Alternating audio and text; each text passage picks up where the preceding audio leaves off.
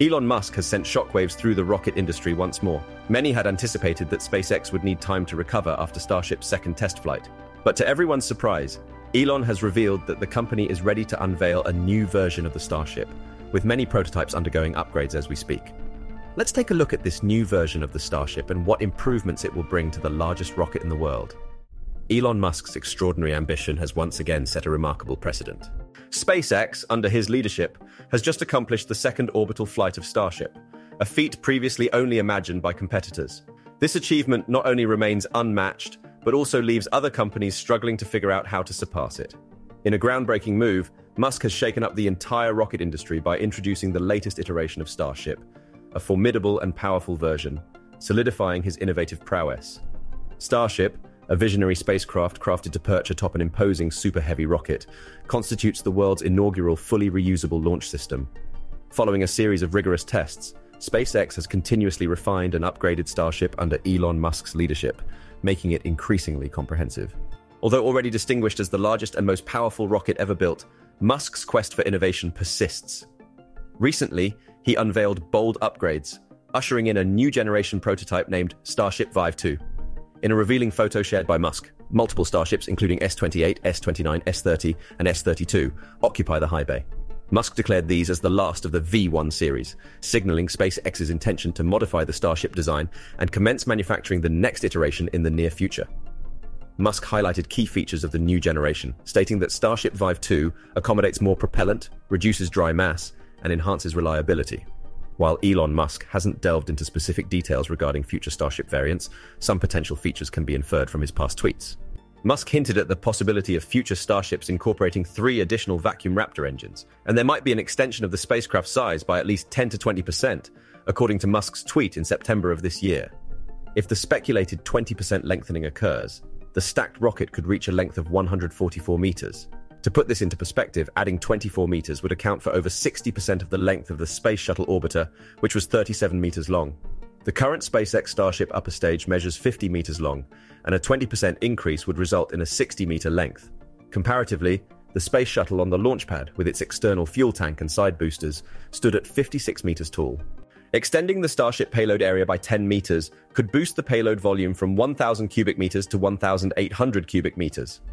However, if both fuel and the Starship structure increase, the stretched payload volume might only rise to 1,400 cubic meters.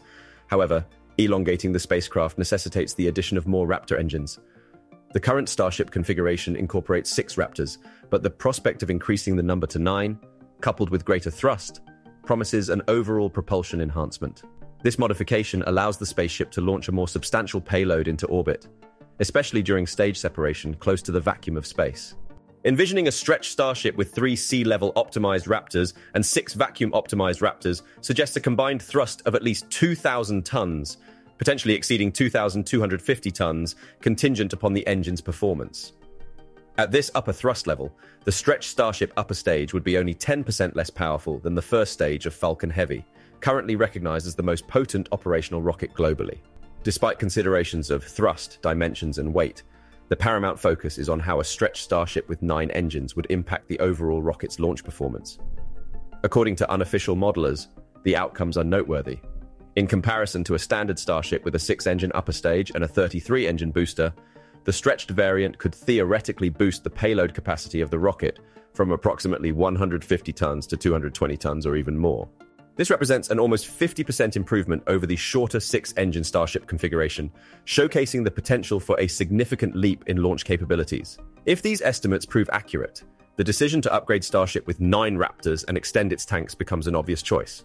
While it might slightly impede development and elevate the cost of 9-engine ships, the potential 50% improvement in payload performance would significantly enhance the efficiency of Starship's more ambitious Moon and Mars launch profiles, which involve multiple orbital refuelings. A 50% increase in payload capacity would enable SpaceX to execute most refueling tasks with greater efficiency, speed, and cost-effectiveness.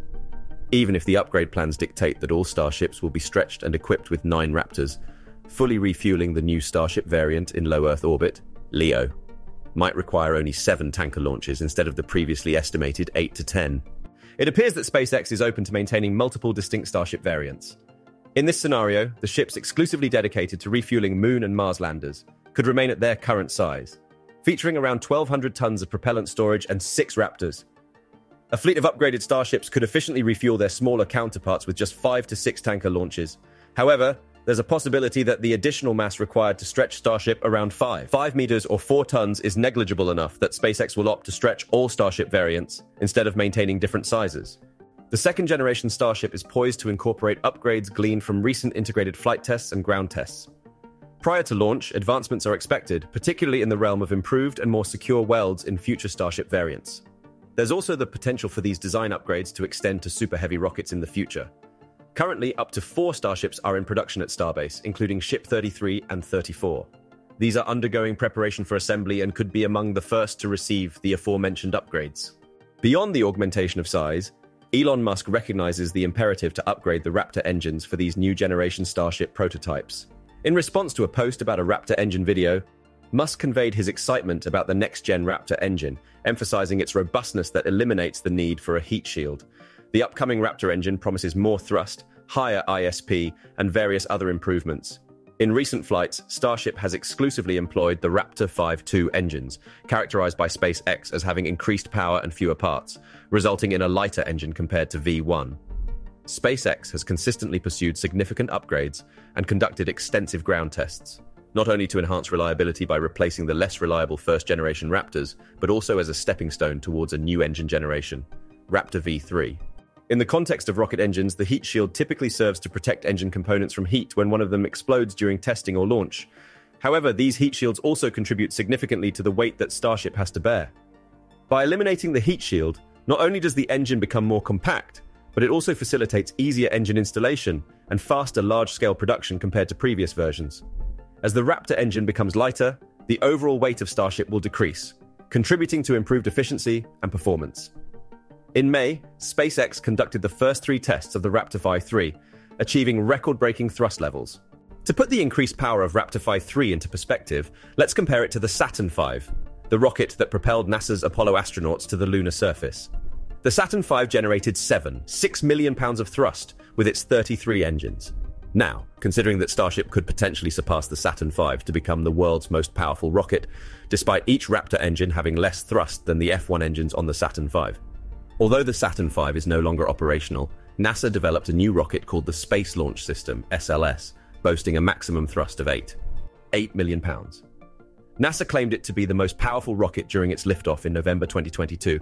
However, SpaceX's Starship and Super Heavy quickly dethroned the SLS as soon as they reached space, showcasing their capability to generate a staggering 5 million pounds of liftoff thrust.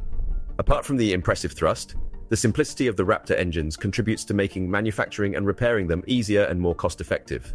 Elon Musk's philosophy, as he aptly stated, is the best part is no part. SpaceX has demonstrated remarkable efficiency in Raptor engine production, currently achieving a rate of 1 engine every 24 hours at a cost of about $1 million per engine, or potentially as low as $200,000 if mass-produced. Moreover, these engines are designed to be reused up to 100 times, representing unprecedented numbers in the aerospace industry that defy conventional expectations. Fast and cost-effective production, repair, and refurbishment will play a crucial role for SpaceX, especially in the context of distant and expensive missions like the ambitious goal of colonizing Mars. Anticipation builds around the potential of this formidable engine for the Starship, and SpaceX is expected to conduct more tests in the near future. Perhaps we'll witness the immense power of this engine during the next orbital flight. While the specifics of Starship's future development haven't been extensively analyzed, Elon Musk has emphasized the importance of taking risks. He once mentioned a prevailing bias against risk-taking in the industry, where many are focused on optimizing for caution. Musk's philosophy suggests that as long as even a 1% chance of risk remains, SpaceX is likely to find ways to develop upgrades while maintaining a commitment to the highest possible level of reliability. What do you think? Is Elon Musk right in his risk-taking approach, or should SpaceX be more cautious? Please share your thoughts in the comments below.